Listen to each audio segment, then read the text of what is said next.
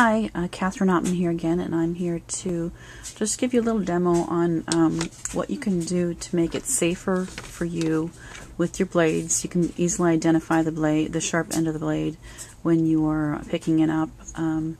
What I do is I use nail polish, and you can see here, this is the beveled edge of the blade is the sharp edge. So you definitely don't want to pick it up there. You want to pick it up from this side and hold it like this. So I take my favorite nail polish. This is actually the nail polish that I wear on my toes in the wintertime. And make sure it doesn't have to be new polish. It can be old polish that you just want to get rid of. And then very carefully just put a little bit of it on the edge. Do both sides. Some people use, they actually bake pieces of clay on the ends. Some people also do, will also use clay along the top or some type of a guard.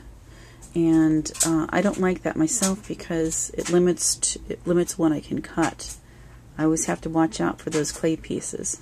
This can go right through the clay if you have to. It won't damage anything.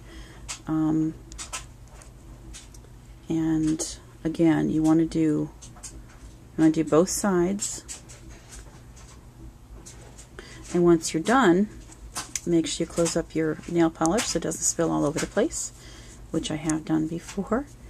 And then you can take your blade, and while it's drying, you can see that, while it's drying, just stick it in a piece of raw clay, very gently.